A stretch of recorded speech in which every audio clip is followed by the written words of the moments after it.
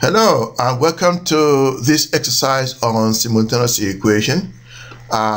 Simultaneous in the sense that we have to find two values, k and a, from a graph.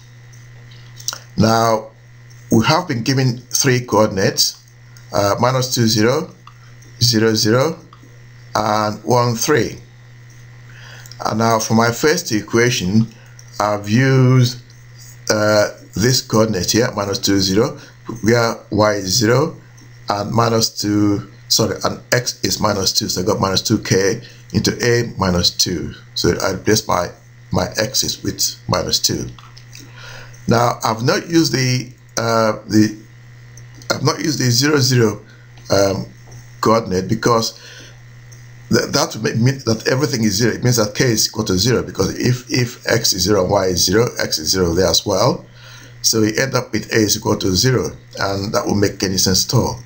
So instead I've used the third coordinate, which when y is 3 and a is 1. So we now have two equations, and the temptation might be to expand a plus 1 squared and a minus 2 squared. But you can't do it if you want to, but it will take a long time to solve the problem.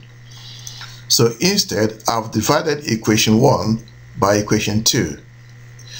That will give, so if you divide 0 by 3, that will give you 0. And then if you then cross multiply, you still get 0. If you multiply 0 by k into a plus 1 all squared, you still get 0. And similarly, if we divide both sides by minus 2k, you still get 0.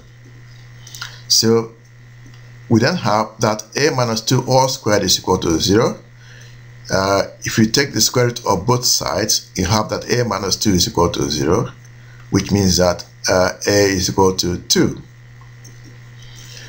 If we now substitute a is equal to 2 into equation 2, which is there, we end up with 3 is equal to k into 3 squared, because 2 plus 1 is 3, so that becomes k times 3 squared. And k then becomes 3 over 9, and when you simplify, k is now 1 over 3. So our solutions will be a is equal to 2 and k is equal to 1 over 3. And thank you for watching. Please subscribe, and thank you for watching my video. I'll see you again sometime. Bye bye now. Bye bye.